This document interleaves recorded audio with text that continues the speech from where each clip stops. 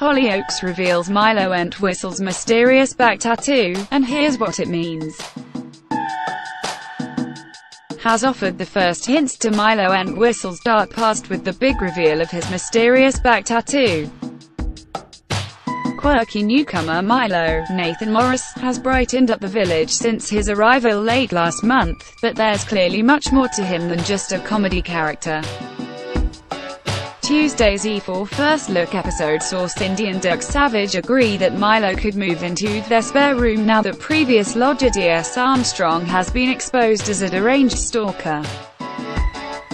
Milo was delighted that the family were finally giving him a chance, but events took a surprising turn later on when he was worried about Cindy catching him half-dressed in his room.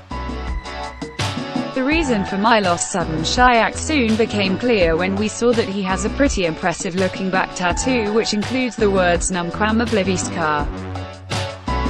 That's Latin for I shall never forget, which certainly suggests that Milo is hiding some kind of dark secret. When Milo's arrival was first announced in June, confirmed that he would be concealing a dark side and a disturbing secret that could cause some serious trouble for Cindy and her family over the summer. Even with Armstrong out of her home, should Cindy still be scared? Only time will tell. Soap Scoop Video, hit play below for all the latest gossip, as the show heads to Ibiza and Gary Lucy returns as Luke Morgan.